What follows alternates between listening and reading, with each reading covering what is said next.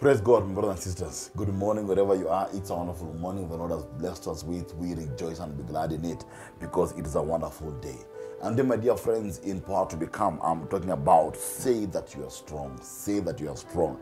If you remember a while back, I did a devotion saying that you are stronger than you think. But then you're going to the place of a declaration and a decree that I am strong. Because remember that your quality of life you live will never go above the words that you speak. And your proclamation of faith always determines your strength in the spirit. Because there are many times in life when you go through things and you encounter something and you have to sit back and say, I am strong. I am not weak, I am strong. I am more than able to go through this because of how the Lord is holding my hand. We read the book of Joel chapter 3 verse 10. It says, beat your plowshares into swords and your pruning hooks into spears. Let the weak say I am strong. I want you to understand the context of this scripture in the book of Joel, because of course he's telling them to prepare for battle. But look at this. He's telling them, beat your plowshares into swords and your pruning hooks into spears. In other words, he's saying that convert that which is in your hand that looks weak, that which you have that looks is of no use, convert it into a weapon of war. Convert into a weapon of war. Why? Because you are strong. Don't look at what you have and undermine yourself.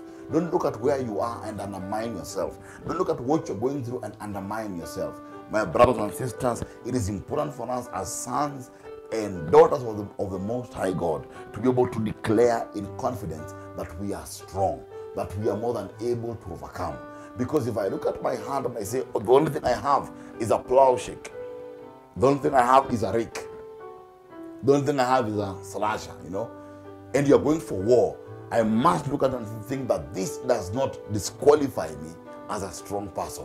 I can convert whatever is in my life. If God is with me, then anything of weakness in my life can be converted into strength.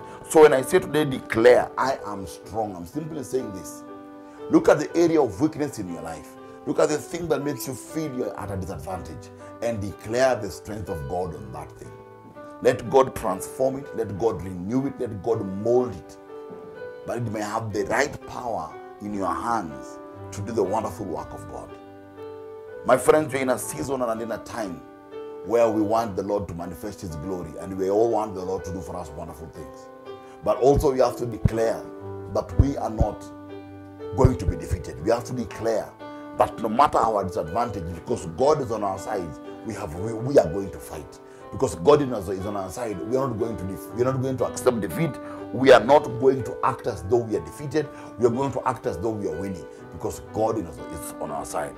Today we are choosing, in saying I am strong, we are choosing to say no to defeat. We are choosing to say no to despair. We are choosing to say yes, that we will win this war in Jesus' name. Amen. We pray. Almighty God, in the name of Jesus, I thank you for the gift of my brother, my sister this day, Lord. You are good and your mercy endures forever, Lord, and that is the great thing that, Lord, comes from our relationship with you. Father, I ask you today to give us the strength to declare strength in every area, place of weakness, Lord. Give us the strength, give us the courage, the faith, Lord, to believe that we are strong in areas that, Lord, we actually are seeing defeat. Let us have the courage, Lord, to declare an overturning and a changing of situations simply because, Father, you are with us. My Father and my King, I pray for your sons and this wonderful day, Lord. All those who are in battle, all those who feel disadvantaged, all those who feel as though the odds are stacked up against them.